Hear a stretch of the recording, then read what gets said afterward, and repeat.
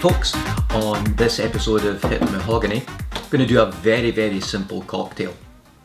With a name like this, I actually think it could have probably been from maybe Carry On Bartender. And if anybody knows anything about the Carry On films, they're from quite a while ago. You'll need to look it up, alright? Okay, trust me. Anyway, on this episode we're going to be doing the Hanky Panky. Definitely with a name like Hanky Panky, once you check out what the Carry On movies were out of the UK, you'll get an understanding of why I said that. And certainly one of the main characters there said one of the main actors said he had a very his laugh was let's just say raucous, to say the least. Okay, all right. Hanky Panky, invented early 1900s by Ada Colleman.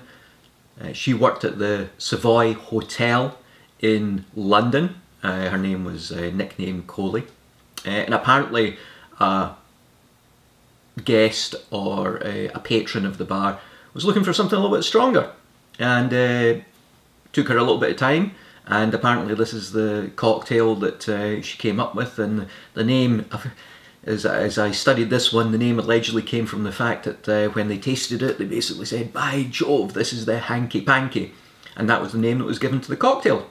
So here we go, let's get knocking on with this one. Gin, Sweet Vermouth, and Fernet Branca. We'll talk about that a little bit more. Juniper forward. I got the Hendrix here. Actually, we're going from everywhere. We're going Scotland, France, Italy. So a bit of a trifecta going on there. Very simple. 1.5 ounces of your gin. There's 1.5. Hendrix is a great one. Really is good, and it actually goes well with cucumber. So I'm sure if there's a few people out there, if you're already gin drinkers, you'll know that one already anyway. Okay, 1.5 ounces of our Sweet Vermouth. Of course, plenty of Sweet Vermouths out there to choose from. Pick one that you actually like, okay? That's our 1.5 ounces of our Sweet Vermouth, using the Dolan in this one. I think it was the Dolan? Yeah, it was the Dolan. And then our Fernet Branca. Fernet, types of Amaro, Fernet Branca, a type of Fernet. So, Italian, bitter, digestive. You can drink this straight. You know, there's a couple of countries where they mix it with Coke and drink it with Coke. So, what does it taste like? Well, there's 27 herbs in it, various other ingredients. It's also aged for a year as well in casks, so it's very interesting, to say the least. And it can actually be, I think in some cases you could probably substitute it for, instead of using Angostura bitters, you could maybe try this instead of bitters in Angostura bitters in your drinks. So a little taste of this. Oh, that went down the wrong way. Oh my goodness. Bitter up front. There's a little bit of caramel flavour in the background there. It's very difficult to, you know, there's so many herbs in here. What actually stands out is a licorice taste there.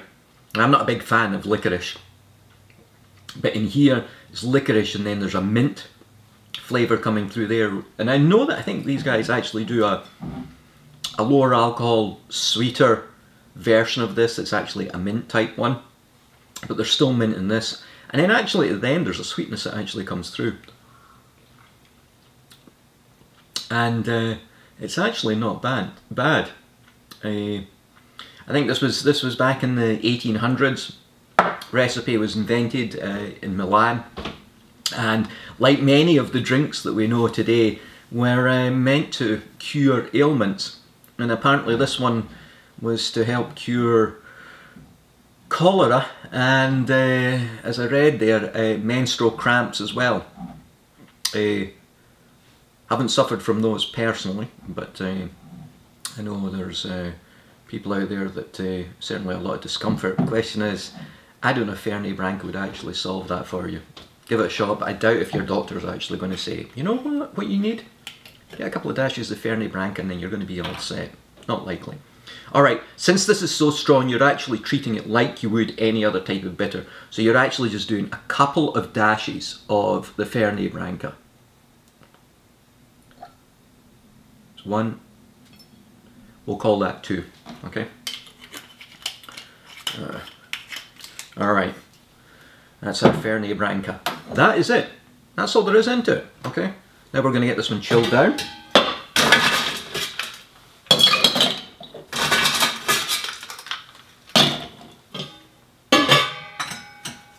Lid on. I've seen some recipes where it's stirred, but the original one is actually shaken over ice, so that's what we'll do here.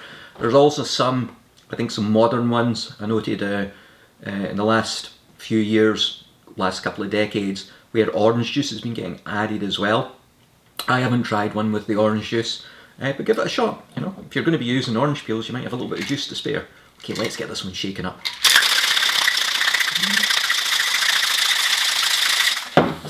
Woo, chilled, cold. It's a classy drink, definitely. So why not? Let's put it in a classy looking glass. I think I saw a quote where it was something that was equivalent to drinking, by the time you get to the bottom of this the dregs of this classy drink, then you're not likely to behave classy yourself. It was something like that anyway, which I thought was pretty cute. Alright, strained out, straight up into your glass. And that is going to be a tad difficult for me to pick up. A bit generous there. Okay, garnish. Squeeze a bit of orange over the surface. Oh, I love that. Just see the oils coming off. Let's put that around there. And then in we go. Oh! Looks delicious, doesn't it? It really, really does. I'm going to have to do something really bad here. Sorry about this. I can't pick that up. If I pick that up with essential tremors as I'm doing this, it's going to go all over the place. So instead of the glass coming to me, I'm going to go to the glass for this one. Sorry, folks. Here we go.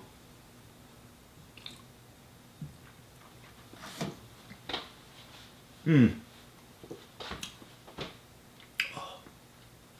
know what? Some of these simple ones are just... they're just killer, they really are. Gin's in there. Vermouth. It's thinned out, it's not too sweet. And then just that, the Fernet Branca, it's weird. You've got two very excellent ingredients, then the Fernet Branca actually just adds another dimension to it. It's not overpowering.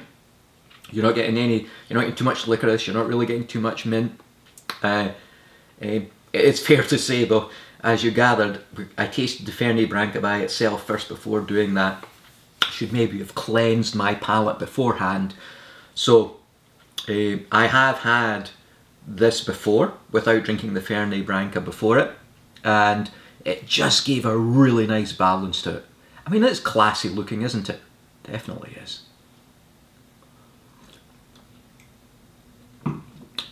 And the orange, not overpowering. Tasting with your nose, you get that smell coming through. A little bit of the sweetness from that orange peel itself as well. That is refreshing. I'm going to just use the word classy again. Classy, classic cocktail. Be enjoying, that can be enjoyed, just sitting in front of the fireplace or at a very nice bar. Either way, you need to give this one a shot, okay? Anyway, thanks to Coley of the Savoy Hotel for giving us the Hanky Panky. So enjoy yours, okay? Try not to drink too many so that you end up losing your control of your Hanky Panky, okay? Delish. Cheers.